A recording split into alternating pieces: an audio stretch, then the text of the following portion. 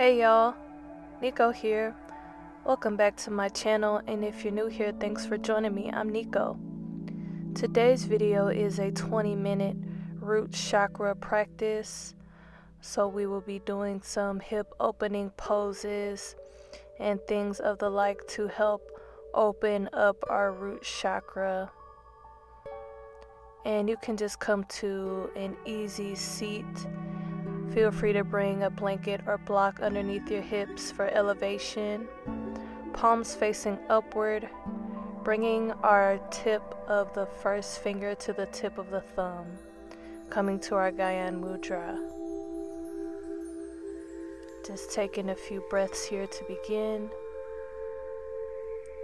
Feeling grounded in our easy pose. Root chakra reaching towards the earth, tall straight back here.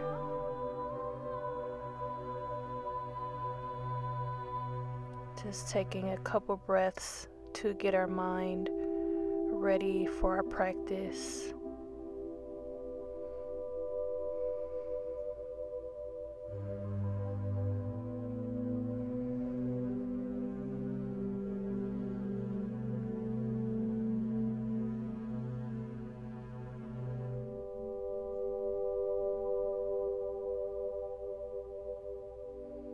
And you can release the hands, and we're just going to warm up by doing some shoulder rolls. Rolling the shoulders up, back, and down a couple times.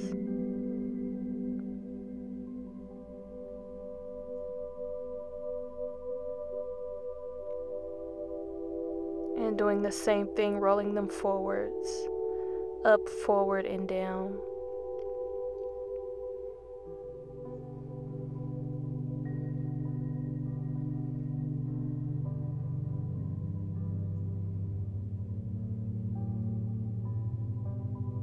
And begin to make your way up to a tabletop position. Hands underneath shoulders, knees underneath hips as we move into some cat-cow. Inhaling up, flipping the tailbone upward. Exhaling down, tucking the tailbone under, rounding the spine. Moving in and out of cat-cow with your breath. Inhale, open. Exhale, close.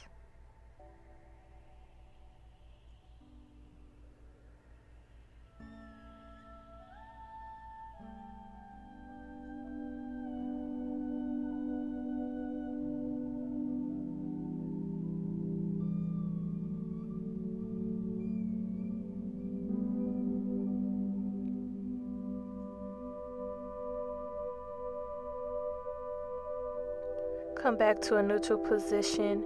Bring the big toes together and the knees out wide as you sit the hips back towards the heels for a wide-kneed child's pose. And if you need to bring a blanket underneath the hips, you can.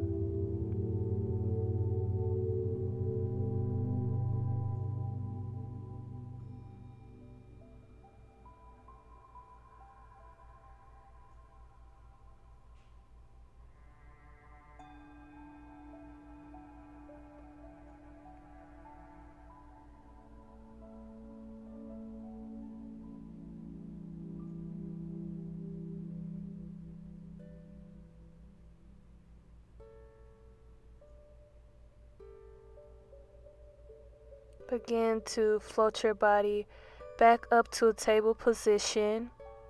And we'll step our right foot up in between our hands, staying down on the back knee. Inhaling up for a low lunge. Exhale, bring your hands to heart center. Staying here. Or you can take that right hand rested on the right knee, coming back to that mudra, first finger to thumb, and then reaching back and grabbing the left foot, only if that feels comfortable.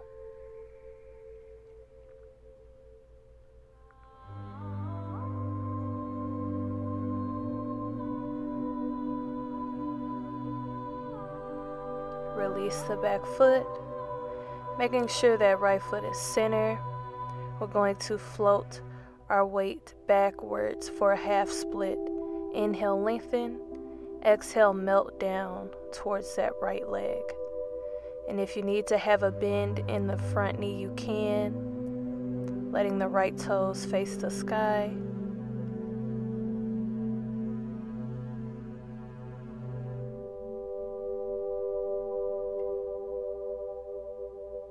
Shifting our weight forward and stepping that right knee back, doing those poses on the other side. Left foot comes up in between the hands. Inhale up. Exhale the hands to heart center.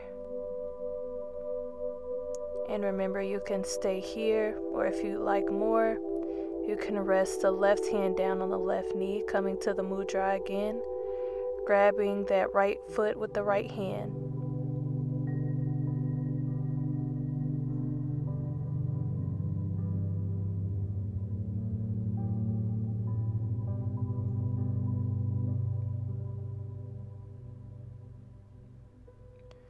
Go ahead and release the back foot, making sure that left leg is center. Float your weight backward for half split on this side.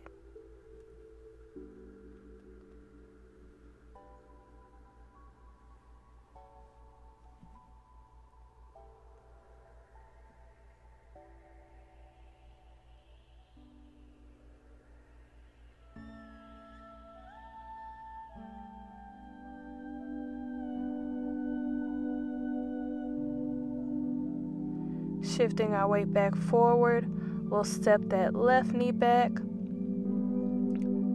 tucking those toes under and lifting the hips up and back as we come to down dog. But feel free to float your body back to puppy pose or to child's pose instead of down dog.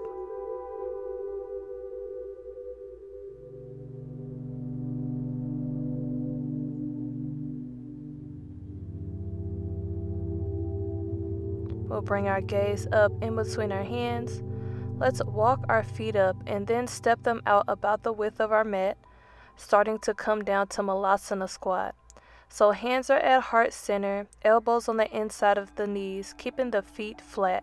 So you might be up higher or you might be able to drop down low. Pressing into the knees with the elbows and the elbows with the knees. Doesn't matter how high or low you are, as long as those feet are flat.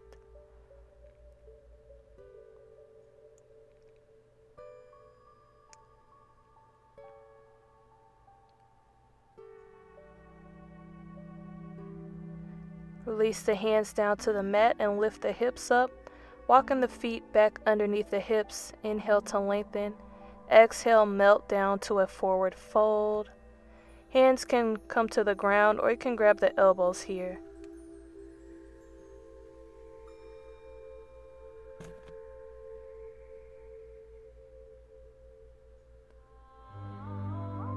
Feel free to rock side to side.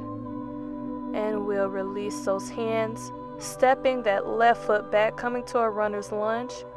Go ahead and rotate that back heel down and make a line from the front heel to the inside arch of the back foot as you windmill up to warrior two. Arms are out wide, checking the alignment of those arms. And we'll flip the front palm upward, resting the forearm above the knee, bringing that left arm up and over, staying there or bringing the right hand down to the ground, coming to extended side angle.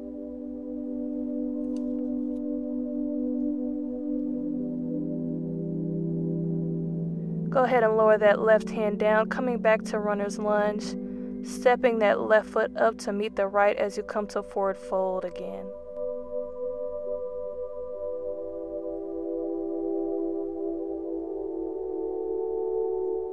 And we'll get ready to do that on the other side.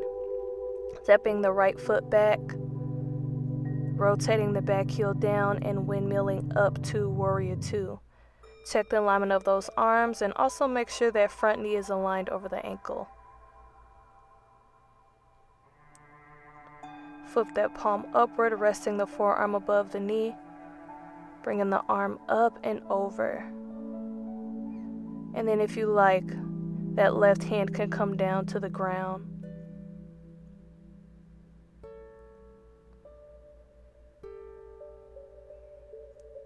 Go ahead and lower that right hand down, coming to a runner's lunge. This time stepping that left foot back to down dog. Remember, you can come to puppy pose or child's pose. Take an inhale. Exhale, drop down to those knees. Big toes together, knees out wide for a wide knee child's pose.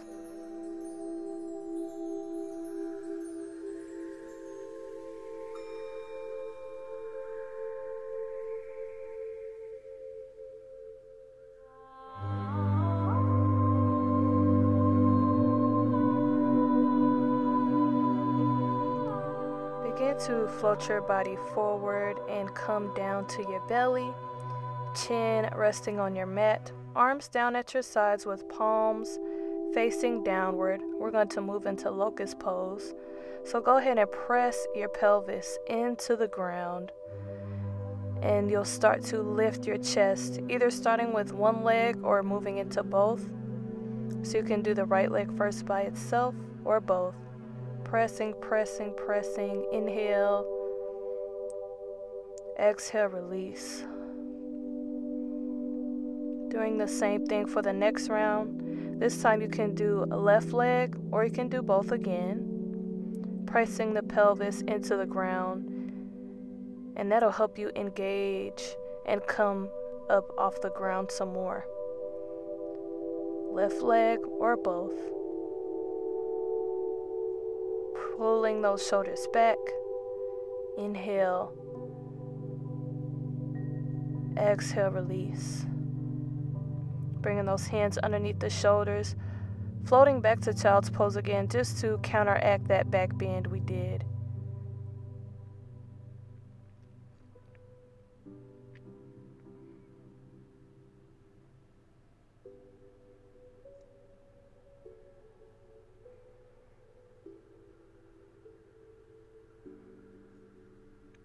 Go ahead and make your way to a seated position. However you get there is fine. Legs coming out in front. Making sure you're on those sits bones, letting that root chakra be grounded down. Inhaling up. Exhale. Lead with the chest. Kind of keeping a straight back as you lower those arms down for your seated forward bend.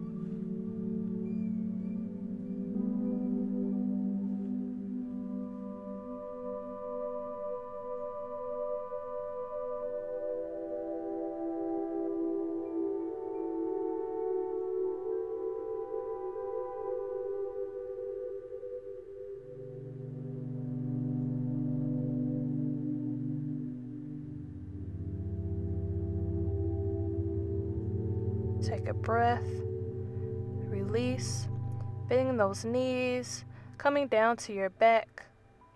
However you get there is fine. I just roll down to my back.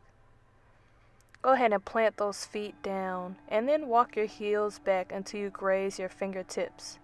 And we want to make sure that lower back is connected with the ground, so you might have to tilt your pelvis towards you. Squeeze those glutes.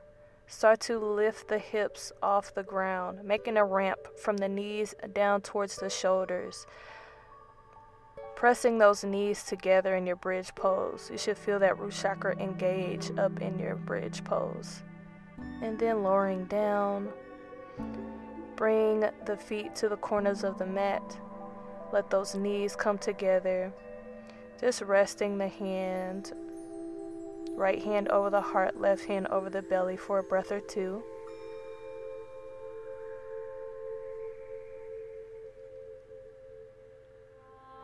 And then we'll move into a second bridge pose. Same thing. Feel the heels. Tilt the pelvis towards you. And start to lift the hips.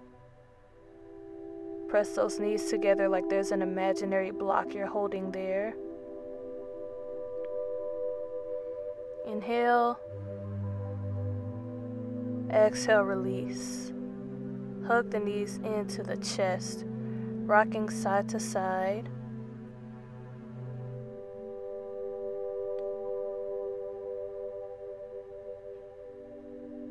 And keep your right knee hugged into your chest, interlacing the fingers behind the knee. lowering that left leg down and just pulling that right knee in.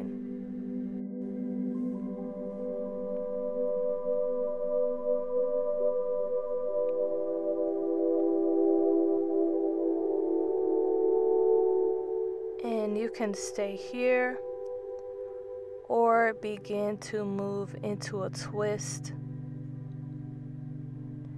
using your left hand to pull your right knee over to the left, and then bringing your right arm out to the side, elbow in line with the shoulder, making a cactus shape, looking over to the right. And if it's difficult to get your knee down to the ground, you can place a pillow, a couple blocks, a blanket, whatever you need underneath the knee.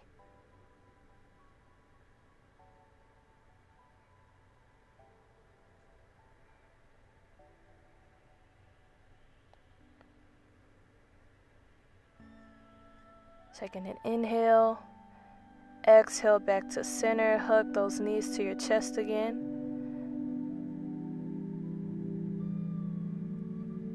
This time keeping the left knee hugged in, extending the right leg down onto the ground, interlacing the fingers underneath the knee, pulling it in towards your chest.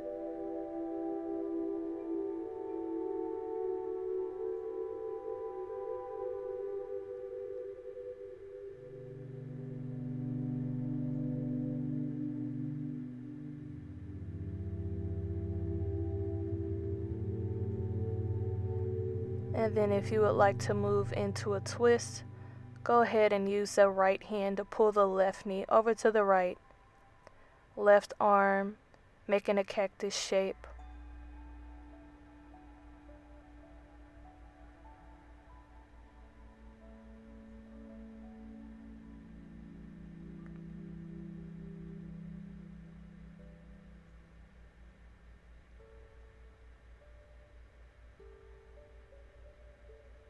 Take an inhale, exhale back to center, hug those knees into the chest one more time.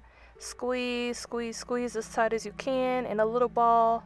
Inhale, exhale, release. Come to your Shavasana, feet reaching towards the corners of your mat, palms facing upward.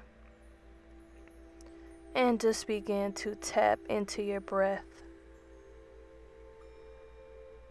bringing your attention to your inhales and exhales.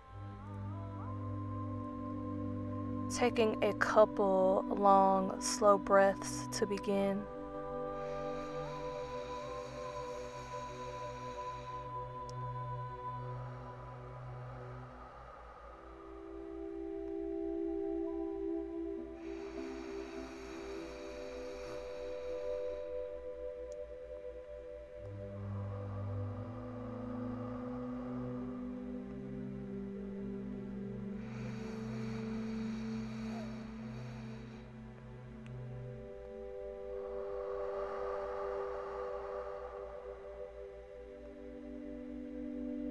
And then come back to your natural breath. Just letting go of any outside thoughts. As outside thoughts begin to arise, just acknowledge them and send them on their way as you come back to the breath.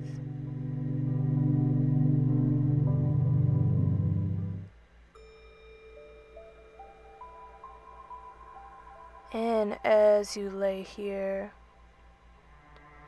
I'm going to read to you some root chakra affirmations.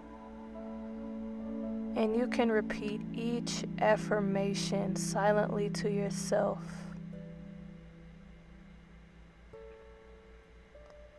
I am safe and secure.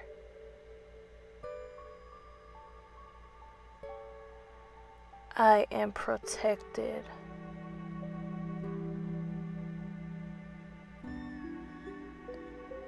I release any worries, doubts, or fears. I am grounded and centered.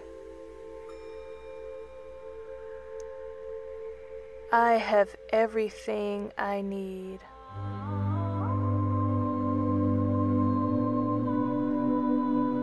I am safe and secure. I am protected. I release any worries, doubts, or fears. I am grounded and centered.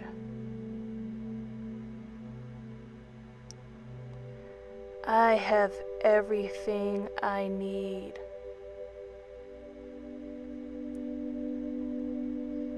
I am safe and secure. I am protected. I release any worries, doubts, or fears. I am grounded and centered. I have everything I need.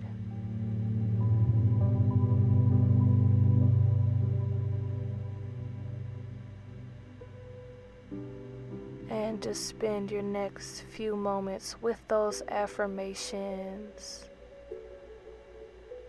letting them resonate within your mind and your body.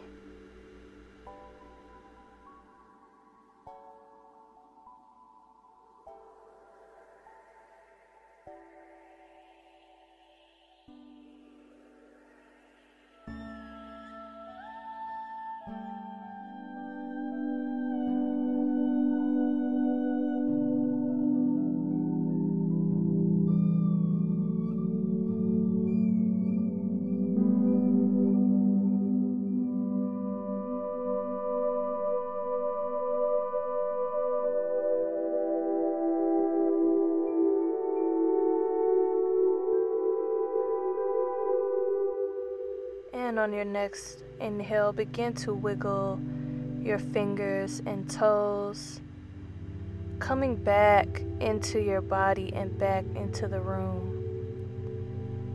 And when you're ready, roll over onto your right side using your arm as a pillow. Just taking a moment or two for gratitude and to revisit those affirmations again.